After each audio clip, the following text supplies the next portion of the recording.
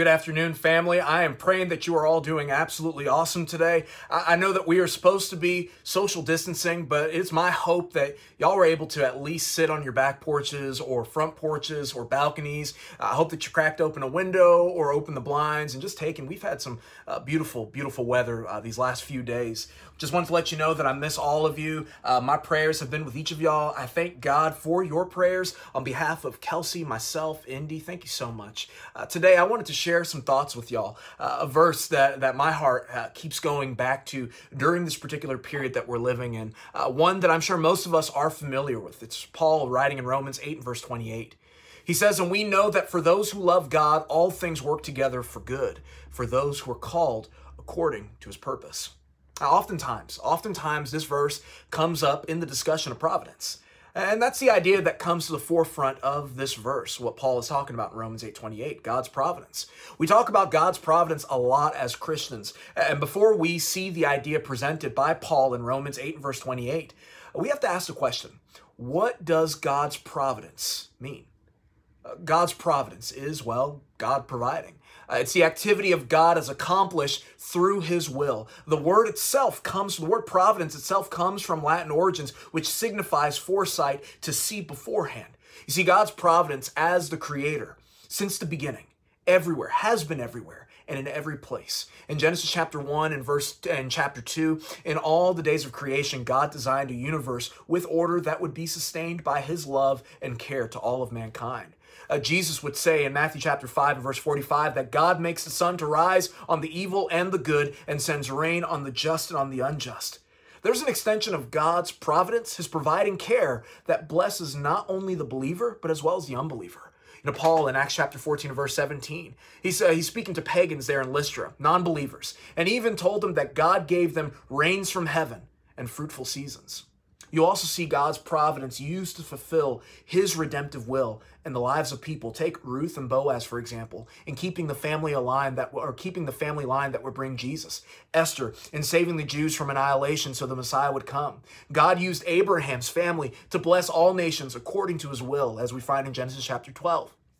Joseph himself would even acknowledge that God worked in the lives of him and even his wicked brothers, preserving them in the midst of a famine according to his will. That's what Genesis chapter 15 and verse 20 tells us.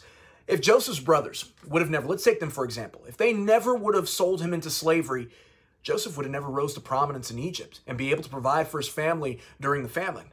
And thus, where would the nation of Israel be? Then there's also God working in the lives of each of his children. Each of his children whom he promises things he doesn't promise everyone else. You can take that from Matthew chapter 6 and verse 33. Seek first the kingdom of God and his righteousness, and all these things will be added to you. So now, taking what we just discussed about providence, let's go ahead and zoom back into Romans chapter 8 and verse 28. In the ESV translation, which I study from, Paul begins this verse with, "And we know." Let's go ahead and stop with that first part, "and we know." Paul begins this phrase with assurance and confidence. Can we be confident that God is working in our lives? According to Paul, absolutely. All of us who are Christians, all of us, we believe God's been working in our lives, and where we're at presently in our lives is because of God. But before moving any further, there is some caution that we have to exercise when it comes to this, when it comes to the study of providence, because a lot of people tend to attribute things to God's providence that shouldn't be. Things that are against his nature, things that are against his characteristics, things that are against his will. Providence is an amazing study. It's a beautiful study, but no matter how much we learn about God's providence, we will never fully understand it. And so we've got to exercise caution when we talk about it. Paul, inspired by God, even exercised caution when attributing claims to God's providence. If you look, Paul was inspired when he wrote the book of Philemon, which is a letter addressed to a brother named Philemon in Christ, whose slave Onesimus ran away. Now, Onesimus, he met Paul, became a Christian, and Paul writes to Philemon to welcome him back as a brother. Now, Paul would say in Philemon, verse 15, he says, "For this perhaps," notice the emphasis on the word perhaps, "is why he was parted from you for a while, that you might have him back forever." Paul believes that perhaps this was God's will, that Onesimus would meet with Paul, become a Christian, so that he can come back as a brother to Philemon. But notice, he still uses that word perhaps. This is Paul exercising caution when discussing things pertaining to God's providence. I heard a preacher explain our approach when it comes to talking about providence this way. He said, we might not know for certain what God has done for each of us in our lives as to what it pertains in his overall will, but we certainly can know God has been working. We may not be able to say in every which way in our lives God has worked, but we have the blessed assurance and the confidence that we can know he works. Let's go ahead and keep looking at Romans chapter 8 and verse 28. So he says, and we know all things. We can be confident in God's providence. There's no doubt about that. But now Paul says in all things. What all does that entail? We know that God can work even in the most mundane things in our lives. But in the context of Romans chapter 8 and verse 28, what is he talking about? What is the all things in reference to? A lot of times we pick a verse out of a chapter that we like a lot, a verse that motivates us, and we sometimes attribute it in ways that it wasn't intended to be used. We overlook the overall context of the chapter. Romans chapter 8 and verse 28 isn't an isolated verse. It has a surrounding context. He's continuing, Paul that is continuing an idea that was being built in previous verses. Let's go ahead and look back at the beginning of this context in Romans chapter 8 and verse 18. This is what Paul says in that verse. He says, for I consider that the sufferings of this present time are not worth comparing with the glory that is to be revealed to us. If you like to mark your Bibles, I love marking up my Bible, I would make a little note showing this is the all things Paul is referencing in verse 28. Everything in between verse 18 as well as in verse 28 is Paul trying to remind the church that even in the midst of a broken and sin-filled world that throws suffering and pain, there is hope. Our hope and our confidence is that Jesus is going to return and that everything that was lost because of the fall of Adam, reconciliation and peace with God and dwelling in a surrounding of peace, will be restored more because of Jesus. If you even look after verse 28, you see that he continues with this idea. Verse 31, he says, what shall we say to these things? If God be for us, who could be against us? What things are you talking about there, Paul? Then you look at verse 35 through verse 37. Who shall separate us from the love of Christ? Shall tribulation, distress, or persecution, or famine, or nakedness, or danger, or sword? As it is written, for your sake we are being killed all the day long. We are regarded as sheep to be slaughtered. No, in all these things we are more than conquerors through him who loved us. So what are all things Paul references in verse 28, verse 31, and verse 37? The sufferings of this present time. Because when Jesus returns, there will be no more death, there will be no more sin, no more sorrow, no more tears, pain. The trials we face in our lives, to those who love him, Paul says God works them together. But how? Paul says he works them together for good. Let's go ahead and look back at Romans chapter 8 and verse 28. He says, and we know that for those who love God, all things work together for good. God is good. Every good and every perfect gift comes down from above and comes from the Father of lights, with whom there is no variation or shadow of turning. James chapter 1 and verse 17. Oh, give thanks to the Lord, for he is good. 1 Chronicles chapter 16 and verse 34. The Jews, after returning from exile in the days of Zerubbabel, sang praises and gave thanks to the Lord, saying, he is good and his mercy endures forever. Ezra 3 and verse 11. Jesus would even say in Mark chapter 10 and verse 18, no one is good except God alone. In other words, he is the very definition and source of good. So God, being the very source of good, can even take situations that aren't good in and of themselves and use them for good according to his will. In Romans 8 and verse 28, in what way can God take the suffering and trials his people go through and use them for good? What is the result of all things working together for good? Let's go ahead and read Romans 8 and verse 29 through 30. He says, for those whom he foreknew, he also predestined to be conformed to the image of his Son, in order that he might be the firstborn among many brothers. And those whom he predestined, he also called. And those whom he called, he also justified. And those whom he justified, he also glorified. Suffering leads to what? According to Paul, it leads to glory.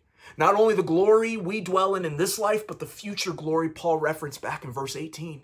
It's ours and will be ours when Jesus returns. God can use suffering and trials to help us become something far more valuable. Peter would say that in 1 Peter chapter 1 and verse 7. He says, the tested genuineness of your faith, more precious than gold that perishes, though it is tested by fire, may be found to result in praise and glory and honor at the revelation of Jesus Christ, i.e. the second coming. Trials help us to become everything God desires for us to be. what he's desired for us before Adam fell and we followed suit. Suffering, if we use it properly, can mold us. James would open this letter to the early church in James chapter 1, verse 2 through 4 by saying, "Count it all joy, brothers, when you meet trials of various kind, knowing that the testing of your faith produces steadfastness. And let steadfastness have its full effect, that you may be perfect," or complete, lacking in nothing. Paul would say to the Corinthians, 2 Corinthians 4 and verse 17, he says, "For this light momentary affliction is preparing us for eternal weight of glory beyond all comparison." The sufferings of this present life, God can use them to strengthen us and help us be shaped into the image of his Son and obtain heavenly glory. That's his promise. But who does all things work together for good? In my translations, it says in the very beginning that it's for those who love God, and it ends with for those who are called according to his purpose. James will remind us in James chapter 1 and verse 12, "Blessed is the man who remains steadfast under trial, for when he has stood the test, he will receive the crown of life which God has promised to those who what? Who love him." Paul in 1 and 2 Timothy chapter 4 and verse 8 would say that the crown of righteousness would be given not only to him, but also to all those who loved Jesus' appearing. So obviously, this promise in Romans chapter 8 and verse 28, it isn't for everyone, but for a specific group of individuals. Who are those who love God? Jesus says in John 14 and verse 15, those who love him are those who keep his commandments. Those who follow God, the obedient. Those who obeyed what? The gospel. Christians. Those who are called according to his purpose are those who have answered the gospel call. Suffering befalls both the just and the unjust, the righteous and the unrighteous. But the only people that it works for good are those who are Christians. So if we want these things to work out for us, then we need to be the called out and live according to that calling. Paul would remind the Ephesians in Ephesians chapter 4 and verse 1. He says, "I therefore, a prisoner for the Lord, urge you to walk in a manner worthy of the calling to which you have been called." God is working. We can know that assuredly, that God is working, and he's working in the lives of his children. And we may not fully understand why the things that are happening around us are going on, or how God in intricate detail will providentially use them in our lives, but we do know he uses them for good, according to his will, that we may overcome and be transformed in glory. That is his promise. That is our hope. And no matter what suffering this world throws at us, if we endure, we can assuredly know that the trials, the suffering, the worries, the fears, they all can be used to strengthen and shape us into God's plan. But that promise is only to those who follow him, who obey his will, to those who love him. There's a lot of pain in this world. There's a lot of suffering going on right now, a lot of worry. Do you want it all to be worth enduring? Follow God. Because apart from God, all things don't work together for good. Apart from God, there is no good. Good only comes from God above. And so, to conclude this idea, this thought that we find here in Romans chapter 8 and verse 28, you and I as Christians, if you're a Christian, you have that hope.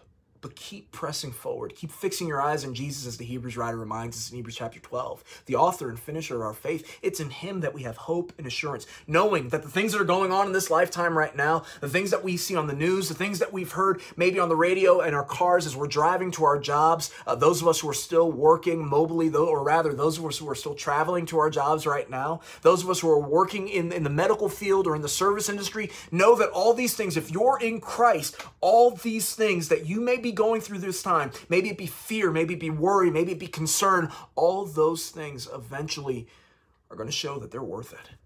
They're worth enduring. That God can use those things to strengthen us and help us be transformed and ready for the day that his Son returns. And that day can come tomorrow. That day could happen tonight. Let me tell you, I don't know about you, but I am getting absolutely tired and exhausted of the news. And the news is great. It informs us on a lot of things, but too much of it is just too much for one person, right? And too much of it is too much for people to talk about with their families, and too much of it, let's focus on the good news. Let's spend most of our time focusing on the good news, not just the proper way to wash our hands, or when we take in our groceries, should we do this? Should we put them here? How should we handle this? Those things are important. But the most important thing that we can do within this lifetime is focus on the news that Jesus Christ, because of what he's done, has given to us. And because of that good news, the hope that we can have, that we can press on and endure, and that there is future glory that awaits for us, that is far greater than anything this world can throw at us. Let me tell you, before all this, I didn't even know how to spell coronavirus. I didn't even know what a COVID-19 was. Let me tell you something. It doesn't matter what big word or scientific word or anything this world can throw our way. Honestly, God is far greater. God is far greater. And we are sustained. And there are several smaller words that have powerful impact in our life, like hope, like love, like faith, like truth. We have those things, and we can keep pressing on because of what he's done for us. I love you all. God bless you. If there's anything I could do for you at this time, I pray that y'all are having a good evening. And if there's something that I can do for you tonight in prayer, or if you need to talk to somebody, please let me know.